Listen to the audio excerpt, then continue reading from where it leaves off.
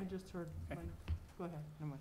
Good afternoon. This is the December 20th meeting of the Police Station Building Committee, and we do have a couple of members calling in remotely, so we are going to do a roll call, and I will start with that. So we have Alex Martinez. Present. Kristen Lass. Present. Keith Baldinger. Present. Myself, I am here. Donna O'Connor. Here. Joe Morrow. Present. John Ambra. Here. Chief Anderson, are you with us? Yes, present and remote. Mo DiPaolo? Mo, are you with us yet? He's not on yet. Okay, just shout out when you get here, if you're watching. Neil Joyce? I am here. Brian DePasquale? Present. Matt Salad? Present. Okay, we do have a quorum, and this meeting is called to order. First on the agenda, we have the minutes from November 18th, 2021. Any questions or comments? Make a motion, we accept the minutes? Second. We have a motion and a second to accept the minutes from November 18th, 2021. When I call your name, please vote. Kristen Lass, Yes. Keith Baldinger, Yes. myself, aye. Donna O'Connor, Yes. Aye. Joe Morrow, John Ambra, Aye. Chief Anderson. Aye. Mo, are you with us yet? No. Okay, so we'll record that as 7-0 for the minutes. Next, we have a series of bills to pay. We have Fontaine Brothers, Allied Testing Laboratories, Fontaine Brothers, $806,879.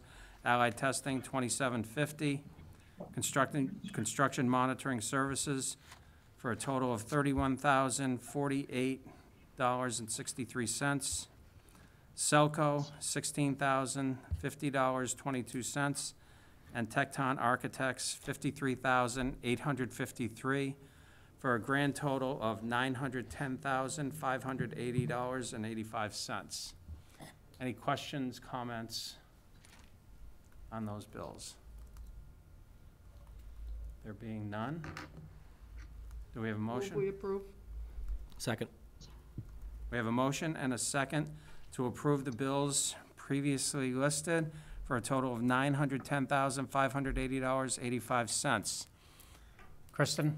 Yes. Keith? Yes. Myself, yes. Donna? Yes. Joe? John? Yes. Chief?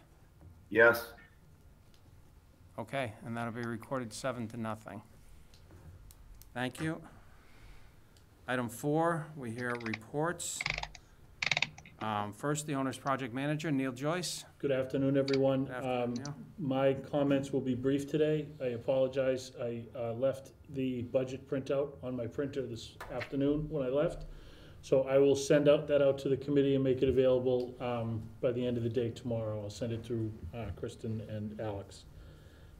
In terms of progress in the field, they had a very, very productive month. Weather was cooperative. Operations focused basically on structural steel and masonry work largely. And then in addition to that, they've got some utility work done with the primary installation out to the pole. And generally speaking, a very, very good month progress-wise. I'm sure Matt and Ryan will speak more to that afterwards. We prepared the change order procedure, which we'll talk about under separate minutes, so I'll defer comment on that Yes, until we then. will. Okay. Thank you. Very good, thank you. Any questions for Neil? Thank you. Neil, would you say that the weather has put us ahead of schedule, or? Oh, I would say it's helped us maintain schedule, Okay, all right, good. but I would say we're still pretty much in the same spot we were at this time last month when we Good. last met. Let's hope it keeps cooperating. Yes. Okay, let the minutes show that Justine Snyder has joined us. Hi, Justine. Hello. Okay. Next up, thanks, Neil. You're very Next welcome. up, we have report from the architect, Matt Salad. Good afternoon, Matt. Excuse me. afternoon. Oh, Donna. Sorry. I wasn't keeping track of which group. Is this, can we talk about this The with change Neil? orders, Yeah, that'll be a separate agenda. separate, okay. All Sorry. That's Oh. okay. So I have a few items I just want to cover. One, update on construction. We have another drone flyover video to share as well. Quick update on where we stand at the moment on the second exit drive in the ball fields out of the police parking lot. Quick update on the Sacred Acre plantings that we had discussed at the last meeting, as well as an update to the locker and restroom revisions that have been mentioned throughout the month in your committee updates as well. Let's touch on that. So just a few photos from the ground level before we go up into the sky. This is on the front entrance. Last month when we were looking at this, it was no more than the prep for the building pad and the foundations, and now you can see that pretty much most of the major structural steel for the two-story portion of the building is up. The pieces that are missing, for the most part, are really just your light gauge trusses and things like that that are going to be going on for the roof structure, but this is a majority of the structural steel components for the two-story portion of the building. This is just a view from where the main desk is going to be located. So this is just the front of dispatch, and it's looking towards the training room and the back stair that will be out there. And then this is looking away from the existing police station in dispatch towards the back, and this is basically where the communications equipment room is going to be. You can see the large volume of conduit penetrations that are going to be coming up through the slab for a lot of the electrical and data that are going to be going in and out of that space. It's quite substantial. This is the front corner of the building. This is sort of where that sunken plaza is essentially going to be. You can see, looking left to right, as the foundation wall sort of steps down to that 2-foot depression where the plaza is going to be located. And then this is taking a step further back, looking at the area where the training room is going to be on the lower level. Off to the right is where the cells and sally port are. So those two large openings in the steel with rebar sticking up, those are the lintels for the overhead garage doors that are going to be there. And that rebar that's sticking up above the steel there, that's to carry the masonry that'll be getting installed on top of that beam. This is just a more straight-on shot of that area. This is the male cell block. So in those depressions are essentially where the cell block is, and then the corresponding block walls will be built up on those haunches in between them. You can see where the plumbing is coming up for some of the toilets that'll be included in the cells themselves, and then the door opening to the right, which will lead into the prisoner processing area. This is a shot from the corridor. So right now we're looking sort of right at the middle of the building, between fitness to the left and evidence in the detention area to the right, and then looking down the corridor to what will eventually be an exterior door. And you can see a large window that'll be in the corridor, sort of looking into the fitness area off to the left.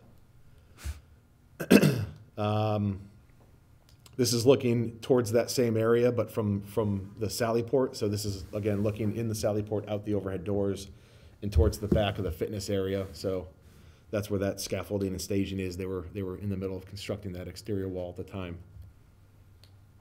This is the garages. Just like the sally port, we have a large beam lintel that goes over all those overhead doors they're going to be framed out with masonry structured above that. So once that steel was set in place, the mason can come back in and finish a lot of that up, which I believe most of it is complete now. And then the flyover. So again, this is over the second story portion right now. So this is the administrative portion of the building, Detectives Bureau off to the back here, and then this is the single story piece here with the structural steel was going up just over the past couple of days. You can see the site contractor processing that large pile of dirt that's out in the back corner there, that's being processed for topsoil and for reuse on site in the future. And then coming back, you can sort of see where the scaffolding has been removed from the fitness area here, and that's all been framed and masonry has been completed there, and just waiting for the roof structure to be installed. And metal decking is going on. Sounds like we're going to be having the elevated slabs poured before the slab on grade, so that metal decking will go in, and then early in January, if weather cooperates, it should be a relatively simple process to get the slab on deck set up, and then the roof structure above that to go in shortly thereafter. That's it for the construction update. Any questions? I believe to Neil's point, we're right on target with where we want to be for the most part. Everything seems to be moving forward and on track and on schedule. One thing you will notice, I noticed it today, last week the steel at the top of the cupola was on, but there were some clips that were missing, so that did come down in order to get repaired to have the right details installed there. So that's why that steel has come down, and it will be going right back. It will be going back up. I may have missed this, but all the concrete is done and cured. There's, No, the foundations, yes. Yeah. Yeah, so the perimeter foundations, the slabs have not yet gone in yet. is the temperatures going to interfere with the curing of that at all, or they're gonna plan for that with fans? And- So, yeah, so we have, in the contract, we have cold weather procedures for how they deal with setting concrete during temperatures that are below a certain temperature, so they can't put it down on any frozen earth or anything like that. So if it is frozen, they have to heat it up or remove that frosted or frozen earth and replace it with crushed gravel. And then put concrete over it, and that temperature has to be maintained over the concrete per our specifications. And so I believe you guys are tenting for the installation? Yeah, we're gonna use a similar procedure from what was done at the Beal School. We're kind of hitting the same schedule for slabs as that one, so I won't take over Matt's architect's update at this time, but I can mention something in my update for that, definitely. Thank you. Any other questions? Ball fields and second egress drive, so just wanted to give everybody an update. This is still an ongoing conversation. Last we spoke, we had talked about the different options for arranging the drive, either coming in straight and then coming up to the current intersection, or really keeping it as far to the north as we can to preserve as much field space as possible. This was reviewed with the Parks and Cemeteries Commission, and there just wasn't enough on the initial plan where we showed the two soccer fields side to side and the overlapping softball field. Programmatically just didn't work for them, so we weren't going to continue with that. So we're putting together some options for just two soccer fields, the drive, and then possibly some parking on site. So I'm just sort of showing a block to indicate that we're exploring that option. One thing to note that's really important for this is we're trying to minimize our stormwater impact. That's why at the last time we had presented this, we had talked about doing the turf pave or something like that, so that we weren't putting impervious surface down and contributing to stormwater issues. We didn't want to have to increase the capacity of that or turn this into a larger infrastructure project. So this is where we are right now. It's sort of on hold until we can review a little bit further some of the impacts on site. So the topping off ceremony on January 5th, we will be meeting over at the ball fields to review the existing site conditions and be talking through some of the finer details of this, so that at the next committee meeting or shortly thereafter, we'll have a more definitive update for this, as well as some more information. I'm probably asking you obvious question, but where are the parking lots situated in relation to the emergency exit?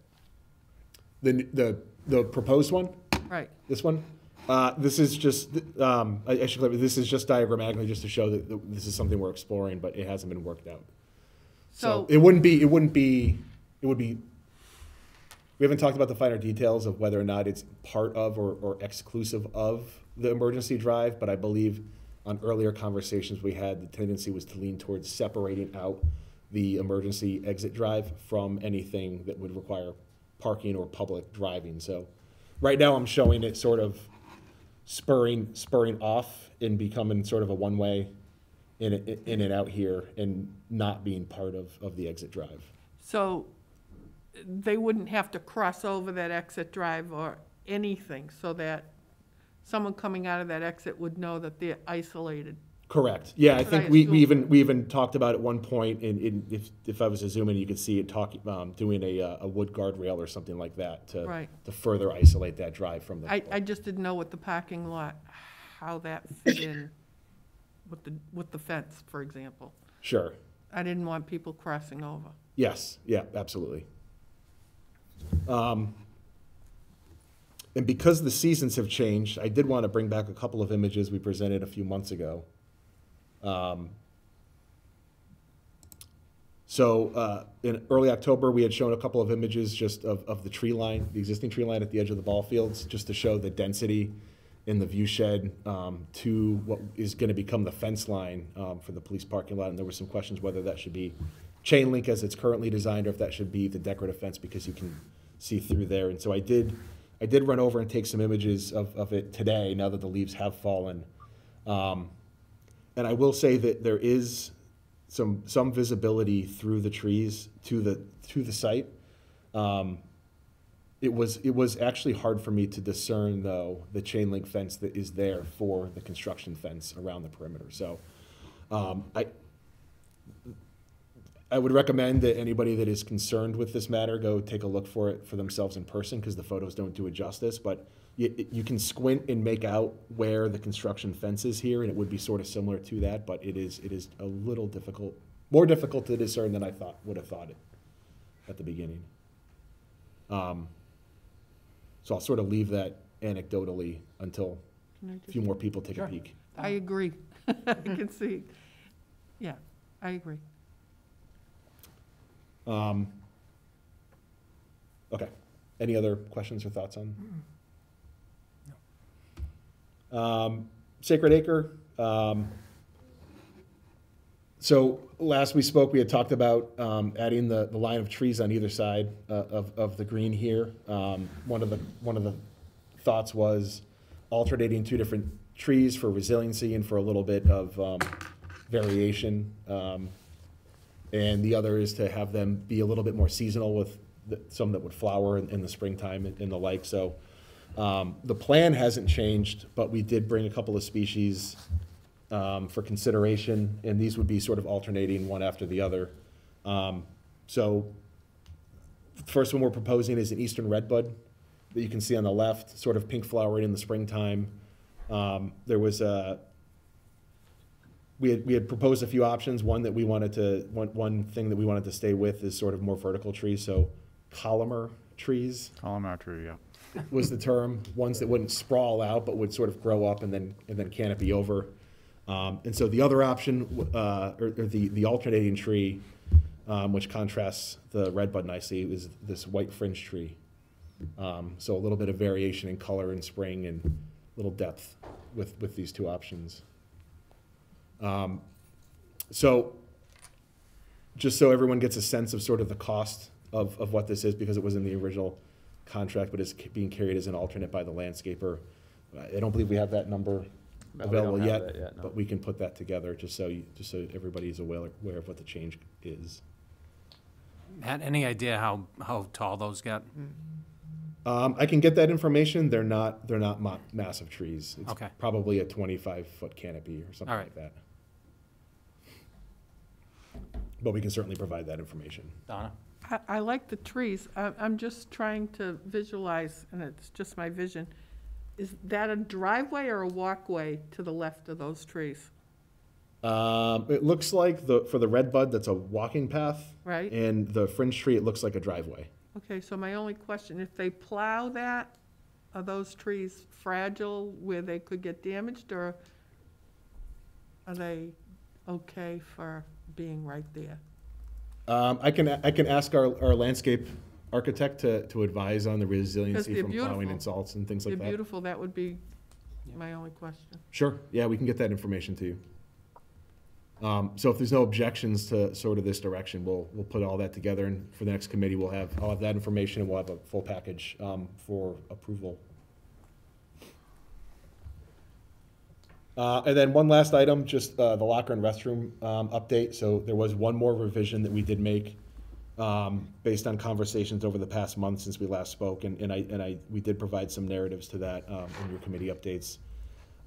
So it was noted a few weeks ago that with the changes to the gender-neutral lockers on the second floor, that we had removed all independent bathrooms independent of locker rooms themselves on the second floor. And the chief had brought up a number of operational concerns with how this gets used, and if it was something where this was staff only on the second floor all the time, I think it made sense in the direction we had taken by changing these to locker rooms, but that's not necessarily the case. There's the public that comes up for various things with administration. There might be some detainees that are being interrogated in the interview rooms, or some other folks that may be incriminating themselves in various other departments and outside agencies that would be up here conducting mutual responses and activities for various police operations. So it was a little inappropriate for all of the restroom facilities on the second floor to become locker rooms and not just bathrooms, because of the different types of use groups that would be up there and using it. So it seemed like, based on the conversations we've had over the past month, that it'd be reasonable accommodations to use the gender-neutral locker room on the ground floor for the entire department. And sort of as a trade-off, what we had done is provided future plumbing provisions so that in the future, 5, 10, 15 years down the road, if the demographic population of the department or the need changes, that it would be less of an issue to then convert these bathrooms into gender-neutral locker rooms at another time. So showers and the shower plumbing and waste lines and things like that are sort of being roughed in and then capped and terminated, so that you wouldn't have to go and tear half the building apart to put a shower in down the road and make those accommodations. Okay. That makes sense to me, yeah. All right. That's all I have. Very good. Any other questions, comments? Chief, anything? No, I'm good. Okay. All right, very good. And next we'll hear from the construction manager. Ryan, you are up. All right, good evening, everybody. Briefly to start, a procurement update. I do not have any LORs to Neil and CMS yet for execution. I have 5 of them that I'm waiting for the final I's to get dotted and T's to get crossed, so I hope to have those wrapped up by the end of the week, just with the gender-neutral bathroom revisions and some other moving parts, trying to get everything squared away so that we have everything right.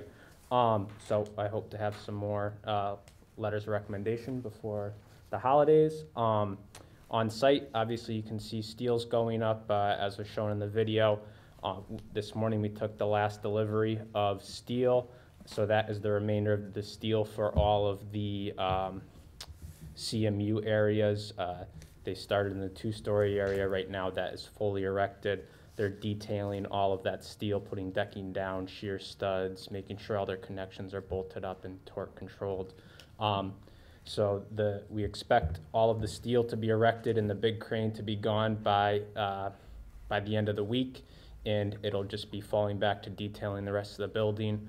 And we hope to have the second story reviewed by our third-party inspector, Allied Testing, to make sure it's safe to access, and have the MEP trades get on to the second story next week and start laying out their penetrations in preparation for slab on deck placement.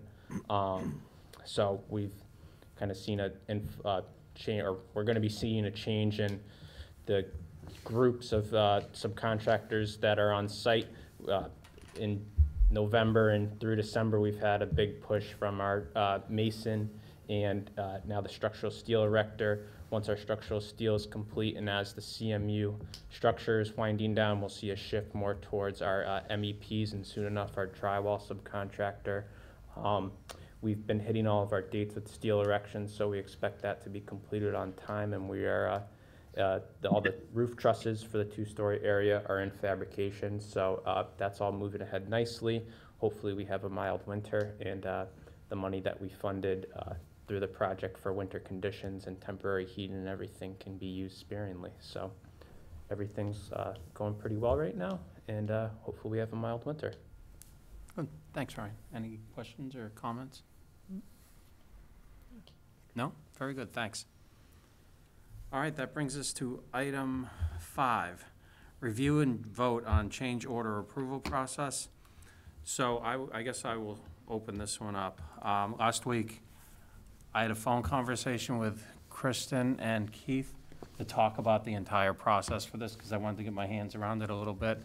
And Keith gave us provided a lot of insight as to how the whole process works. And I think, to me, or what we concluded, what makes sense is that we set a cost limit of $25,000. Anything at or below $25,000, Kristen, it would all be vetted, of course, by Neil, brought to Kristen, Keith, and myself. We would review it, ask any questions that we might have. But it would make sense to have that, give that power to approve, just to keep the process going and not having to bring everything back to the full committee. That seems to be standard practice with other building projects, and that seems to be around the amount that makes sense. I've talked to some selectmen that have worked on other projects in other towns, and that seems to be right around the number that they use also.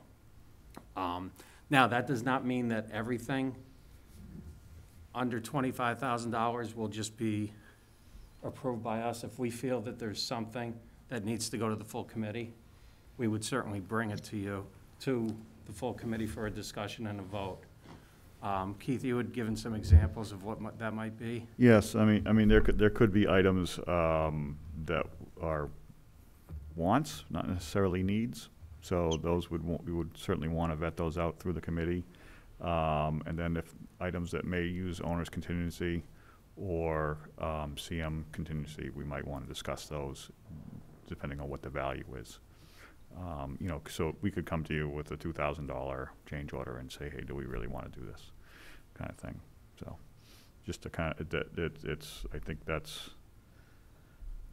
again, there's a lot of things that they need to keep the construction process moving forward, so it doesn't, we don't lose schedule, but there's also items that we might come across that we may look at and say, well, wait a second, do we really need this? We should discuss this with, and it could be based on landscaping or furnishings in the building or millwork or something like that, Right. just to make a change. And then just for full transparency, at the subsequent meeting to any change orders that might occur, those will all be reviewed for the entire committee so that we can talk about those. Mm-hmm. Okay? So, anybody have any questions or concerns with that process? Everybody comfortable with that number? Yeah. Okay, very good. Do we have to do any motion to that, or are we just? Well, I think we do need to vote on the change order approval process. So if there are no further discussions, did Mo ever check in? I'm here, Pat. Mo, do you have any questions on that? No, I'm good. Okay, how about you, Chief?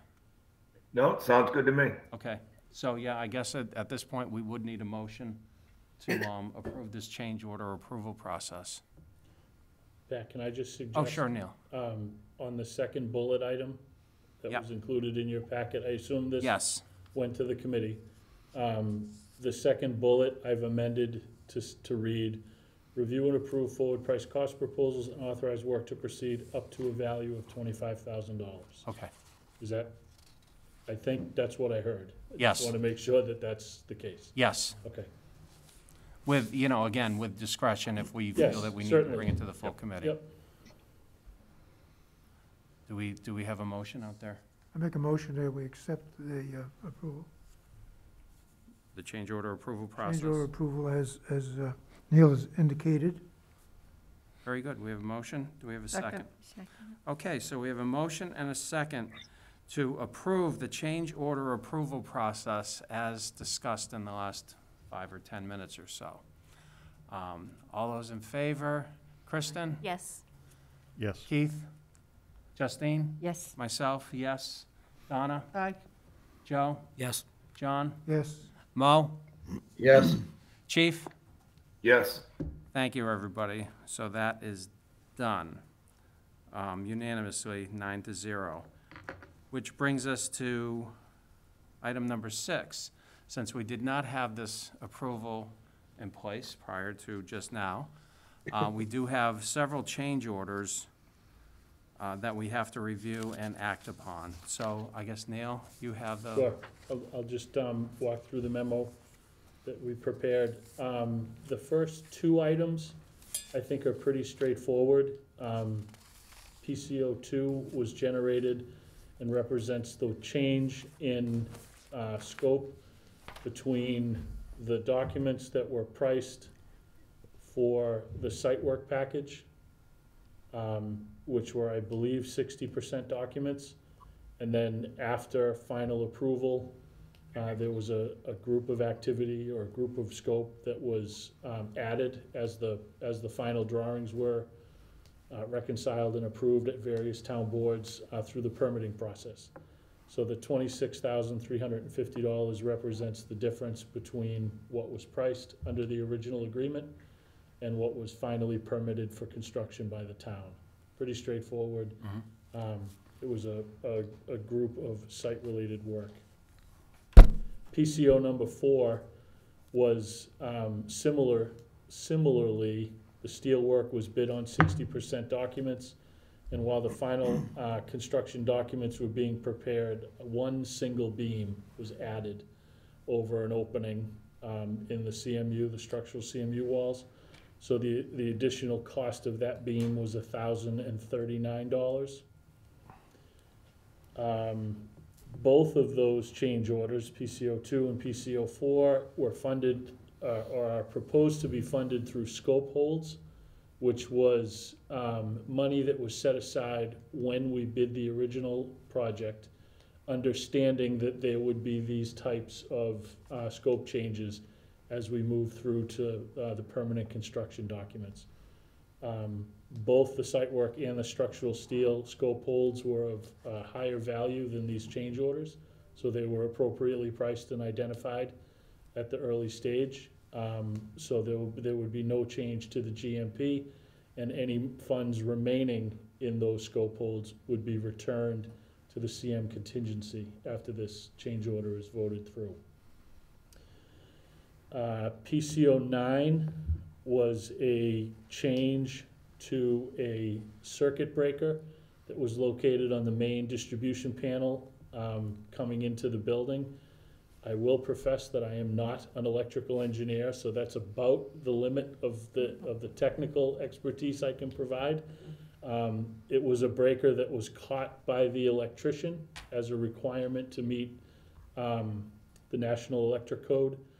The price of the breaker was $2,992, and there was no labor associated with it. It was strictly for a material increase. So that was found to be acceptable, and this funding would come through the CM contingency for the project, would not affect the GMP. So far, there's been no effect to the overall price of the contract. PCO 19 was a change. The asphalt shingle that was specified for the roof is currently not being produced. So we had a supply chain issue. We went to an alternative product with an equivalent warranty. The actual cost was a savings to the project of almost $843. So that also would be redirected to the CM contingency within the GMP and not affect the bottom line. The last item is PCO 17, which was when we coordinated the work of bringing the primary electrical service into the site. Selco had made a recommendation and a request that we move the service pole that was to receive the primary service from the opposite side of Maple Avenue about 75 or 100 feet further down Maple Ave to the west. And that would allow the electrical service to basically come overhead at a 90-degree angle to the existing pole. And it would be easier for them to support the infrastructure that exists on Maple Ave. So that change, pretty simple, pretty straightforward. It required an extension of the existing primary electrical and some additional clearing. And also associated with that was a change from a above-ground transformer pad to an underground transformer vault. All of this was done at the request of Selco at a cost of $17,311. We are recommending that this change, because it came through a third party and could not have been reasonably anticipated by the CM, would be funded through the owner's contingency on the project. And change order one was prepared with the resultant increase to the GMP. Be happy to take any questions. Donna? On this PCO 17, Yes. is that something, I mean, it's good that they picked up on it, but is that something that should have been picked up on sooner? During the review process? I don't know that I'm prepared to answer that because I can't, I don't know when Selco could have made that request or made that observation or made that request to the project. Do you know, Kristen? I don't have that knowledge, no. No? Just wondered if it was an oversight. I mean, it's a good pickup. You can look at it both ways, Right. oversight or a good pickup. Which was it? I would say let's go with a good pickup. Sounds good. That's fine. Just wondering. Yeah, no, it's a good question. You know, I think these are actually good examples of the types of change orders we will be seeing coming down the road. So the timing on all this is pretty good. They're not significant changes, and fortunately, a lot of them are not going to change the GMP price. We are going to have to add on the 17,000, but I don't think that's an unreasonable number at this point. Just, Neil, just for, in your experience, as projects like this go forward, do you tend to run into fewer? Do you get a lot of the change orders at about this point in the process, or? We find that they're about half and half. Most of the unforeseen and third-party requests come as you're bringing the building out of the ground. Okay, And then after the building is out of the ground and the services are installed into the building, you run into a handful of coordination issues. That is pretty normal and pretty typical for a project of this size. And then you'll see some finish issues as you come up and the work progresses. It's normal. Certainly, I think we're well ahead of the curve on this job. This is really the only thing we've seen so far coming out of the ground, so I think we've done very well. okay, Donna. I Thank you. don't know, I'm just thinking of change orders and that going forward. The family room, as we're calling it, I guess, Yes, that it's being converted to a family room, yes. and it was a closet before or an office? Closet, I It was thought. the supply closet on the second Yeah. floor. It's on the first. The one, yeah, the first floor, the health room. Yes. Yeah, that was a janitor's closet originally. Oh, I was just wondering if there should be electrical in there for other purposes, unforeseen purposes, that converts it to something else in the future, if it's not used as a, There will be power in the room. okay. So someone could set up a computer and a desk in there if they wanted to? Yes. Okay.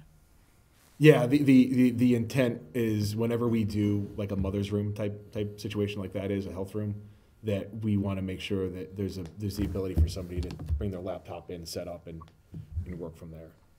Okay, thanks. Keith? I think another thing too that's important about when we talk about change orders is that the not adjusting the GMP is kind of a key thing, and hopefully, you know, I think this is probably a good example of they caught 6 out of 7. You know, they kind of knew that there might have been changes there, and like I said, the Selco thing is somewhat odd, but I also will say if we were National Grid that we would probably be 3 times that, Right. and we'd still be waiting. Better to catch it now Yeah, so I than, think They would it's- never have told us. no, absolutely not, right? better now than 4 months from now. Yeah. Yeah, good. Well, that was it was a good exercise. So now, we have to, can we vote to approve these all as one package, or do we have to go through them individually? I would recommend a whole No, I package. think Okay, so we could approve so this. this will be just titled change order number 1 then, I would assume. Yes. for a motion. I move we approve change order number 1. There you go, we have a motion. Second. We have a motion and a second to approve change order number 1. All those in favor? Kristen? Aye. Keith? Aye. Justine? Aye. Myself, aye. Donna? Aye. Joe? Aye. John? Aye. Mo? Aye. Chief? Aye. All right, very good. Thank you, everybody, and hopefully change orders will be at a minimum going forward. Thanks. All right, that brings us to other business. Anybody have anything? No? Pat, Yes, Mo? could I just, going back to the changes in the restrooms, does what we're gonna do now up on the second floor affect, the estimate that we had for doing all of that work? Matt or Ryan? It will decrease the MEP impact on the estimate of the work. What the value was to what it'll be now, I have not looked into the revised plans with the future use plumbing yet, so I can't tell you what the exact value is. I have all of those plans out to the subcontractors at this point, and I'm hoping to get those PCOs in front of Tecton and CMS here in the next week or so. Hopefully the last subcontractors can get me their information so we can have a hard number to look at and hopefully have something together for the January building committee meeting. Great, thank you. Anything else? Okay, that brings us to our meeting schedule. And we have January 5th, we have the topping off ceremony. That's at 8:30, Kristen? Yes. 8:30, okay. Hope everybody can make that. Should be fun. That's AM. 8:30 a.m. Yes, we assume that. Then we have our regular meetings, January 10, February 14, March 21 of 2022, which gets us back to the spring, which Already? is not far away. All right, anybody have anything else? No? Do we want to hang around? Do we want to adjourn? Move we adjourn. All right, we have a motion. Second? A motion and a second to adjourn. Kristen? Aye. Keith? Aye. Justine? Aye. Myself, aye. Donna? Aye. Joe? John? Aye. Mo? Aye. Chief? Aye. And we are adjourned. Thank you, everybody. Merry Christmas. Good night. Merry Christmas. Thank you.